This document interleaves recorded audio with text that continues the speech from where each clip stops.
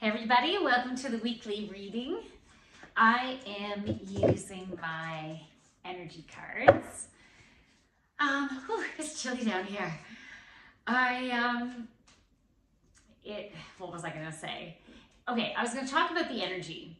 I feel like the collective as a whole is very ignited on an inner level in some way, bringing us deeper or giving us an opportunity to go deeper into our emotions. So it's like I'll give you an example. Okay, it used to be a lot easier for me to keep my thoughts super positive.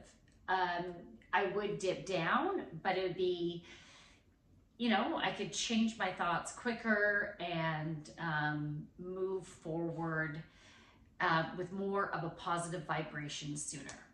So what I'm trying to say is it feels like, and you can let me know if you agree, it feels as if the energy we are experiencing is on such a deep level. So if you think about layers of an onion, and we can go through different layers, the energy right now is penetrating to the core. This is going to sound gross, but the analogy they're giving me right now is like a wart. And, as a kid, I used to get warts on my feet all the time, and I'd have to get them burnt off or frozen off. It was a really painful situation. And depending on how deep that wart was, I needed to go several times, and it would be hard to walk. It'd be hurt to walk after. Okay, they're wanting me to share this story. So as a teen, I had this wart on my heel that was so deep. And anytime I would go to get it burnt off, it would be so painful to walk. And I remember, my parents were really busy. My dad was for sure not available. And my mom was like, "You're a big girl, you can take the bus, you are fine." I would have to take 2 different buses. And so I would have this super painful process, and then need to walk to the bus stop in so much pain, take the bus, wait for the next bus, and then walk 3 blocks to get home. And so I did it a couple of times, and I still hadn't gotten to the root of the issue, but I could not emotionally and physically and mentally go through it anymore. So I gave up. I'm just like, I can't do that right now. I need support. But I wasn't getting the support. But, my parents were doing the best that they could with whatever they were going through. So I'm not blaming anything or anyone. It's just that was my experience. And then when I got to the point of separating, choosing, voicing that we need to separate, so from my ex, I had that wart still on my heel. And I had tried for years and years to use Compound W and try to get it off. And, I go through these different phases of working at it, but not seeing any difference. And it's not like it hurt me. It didn't seem to be spreading anywhere, but it was there. And I was finally, after I announced the separation, I was finally it's time to get rid of you. And so I got some Compound W or whatever it was. And about 3 times of putting it on and then using a nail file to file it down, it was finally totally gone. Gone. Just beautiful skin underneath. And so physically, emotionally, energetically, I've been going through a transformation of believing in myself, believing I am worthy of a beautiful life, of being treated like I'm important and I'm so loved, right? Because that's what I give. And surrounding myself with people that will will love and appreciate me just as much as I love and appreciate them. Basically, changing my whole energy and experience of life. But as I've been going through it, it's still been tough because I'm still going through layers of maybe some warts that haven't come out physically, right? I haven't gotten warts in years. It was just the remnants of that one, right? That I needed to take off. I hadn't got anything new since I was a kid, right? Yet that one definitely is a representation of what we are all having an opportunity to clear right now. So the energy right now is really helping us to get to the root of that wart, that trauma, that pattern.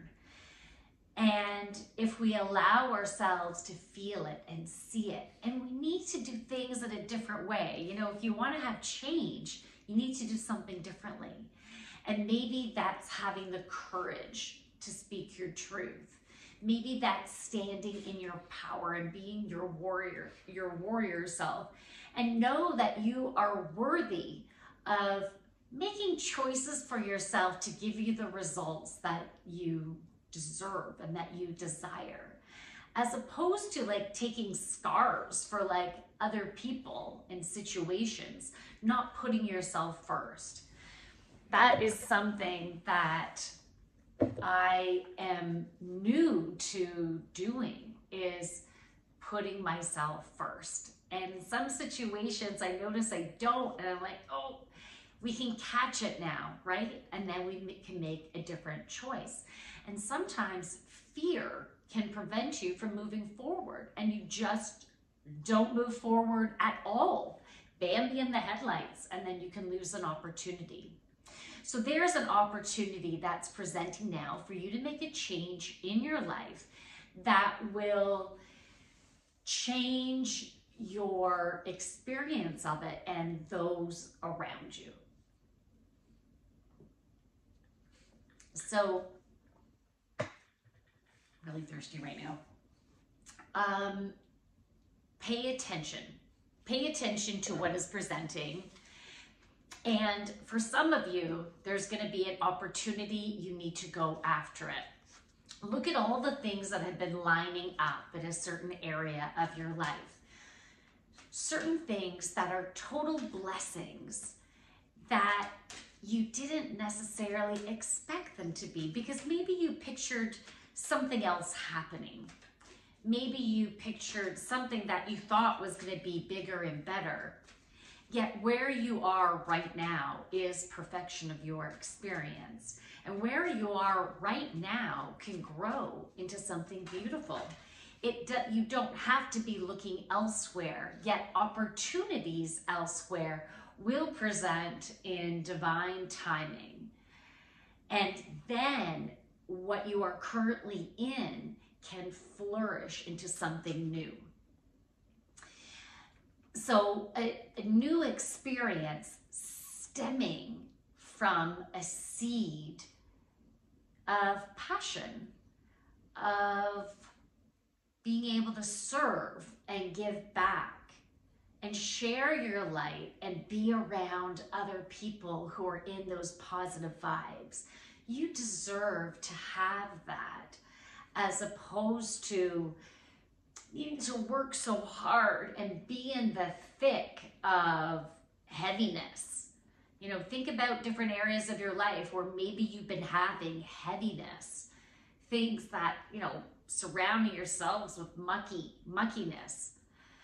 It's time to set those boundaries and bring more lightness into your life. It may seem really simple, but the more you make choices to create more lightness, more joy, the more that will ripple effect within your life and to others. Just your immediate peeps, right? That's the only place you really need to make a difference, is within your own family, friend group, community. right? Where you have those interactions.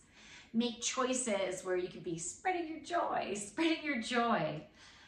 And to do that, you need to have balance in your life. So make choices in the different areas of your life that create more balance.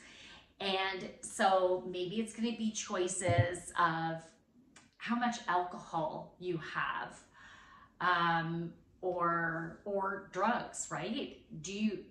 We could all have balance. You know, I was doing an interview with, don't mind me as I scratch my ass. I did an interview with a representative from CMHA, and we were talking about, because for the month of March, it's Problem Gambling Awareness Month. So we were talking about gambling and then addictions in general, and is there a sign where you need some extra support, where it could be, where's a sign, what are signs of where it might be in a balanced state.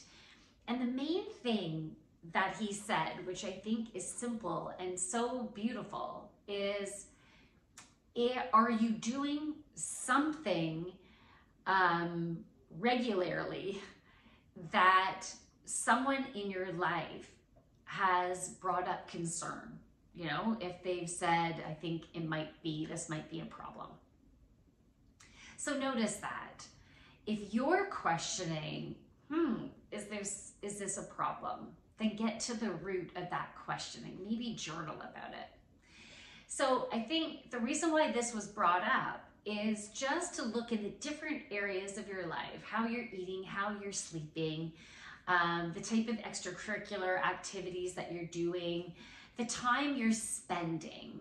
You know, is work your priority over family? Is it more important than spending time with family?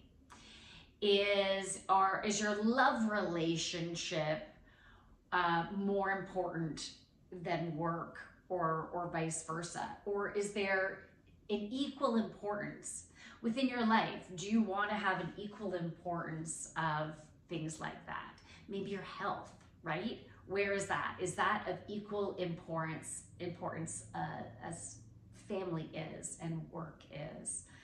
Okay, so just looking at those different things. And if you do want to have, let's say, an equal balance of time, it's about carving out that time and setting boundaries. It's like you're creating a rule book to help you to stay within your balance. You decide what those rules are. We're all so different, right? So, you know, I've seen some Instagram posts lately, maybe it wasn't Instagram, it could have been YouTube, about finding a balance even with social media, right? With your phone, with looking at your phone, carving out time when you're not going to be looking at it. And that could open up a whole can of worms with relationships. Because if you're wanting to spend less time on the phone, then you still need to carve out that time when you connect in. We're such an electronic society now, right? It's like laughable. That's so basic. Of course we are, right? But it really is affecting even our perception of someone loving us with the amount that they connect in. You know, are they connecting in just to say, hey, sending in a little emoji or acknowledging a message that you sent? So I think it's been ingrained in our society for many people, not everybody, but I know even for me, is like if a friend doesn't respond to me for days, you know, it might be like 3 or 4 days before they actually respond, then it could potentially, depending on who they are to me, it might potentially give me the indication that I'm really not that important if it's going to take that long. But I know they still love me, I know they still like hanging out with me, but the amount of energy that they're willing to put in might be different than what I was thinking. But it's not that one thing is better than the other. It's just a noticing. And I think it is important to match your energy. You match your energy with someone and then you see how it feels. Because if you match their energy and then you think, well, I want to have a friend where I could put more energy. This is just as an example, more energy in and I get more back. Like that's just kind of what I'm looking for. It's like when you're looking for a car, what are those aspects? You know, I definitely need to have a sunroof and heated bum seats, right? I don't know why I said bum first, but heated seats. Like there's certain things that I'm looking for where I'll have satisfaction. So that will be different for each of us. So we need to determine, okay, so if I balance out here, is that fine? Am I happy with having that type of relationship with that person? And then just having more clarity, because really, not everyone is going to have the same idea of what they want out of a relationship with you. They might have a different idea and a different comfort level, and you just need to see whether that actually feels okay. You know, there's a balance between that. And it's important for us to have the communication. So communicating what you need and what you want and what makes you feel loved. And then you can see whether they want to put energy into that and whether putting energy into it is a good match for them and for their priorities and their needs. So sometimes there could be an imbalance there. So you try to find that balance and see if you're okay with it. And when you have that communication, you can have a better understanding of where they're coming from, because they might express their love or like to put energy into someone in a different way. You know, just like we all have different love languages. So it's about understand where they're coming from. Because sometimes we can interpret not feeling loved because of the way they show love, the way they have their priorities. So we might have a distorted perception because they might love you to the fullest, like love you like they've never loved anyone before, but they just show it in different ways and want to give this much energy instead of this much energy, what you're looking for, right? So then you can wrap your head around, well, is that enough for me? Is it enough? Or do I just simply need to change my perception? Because we can have distortions of perception based on what has been ingrained to us. So just like social media, it's been ingraining the needing for, what's that word? Experiencing things quickly, I'll just say, like gratification. So immediate gratification. Social media has been ingraining that with us. And so when someone doesn't respond or give you a call within the 3 hours that, let's say, you left a message for them, does your perception of that experience, is that coming from a place of distortion based on what society has been ingraining within us, right?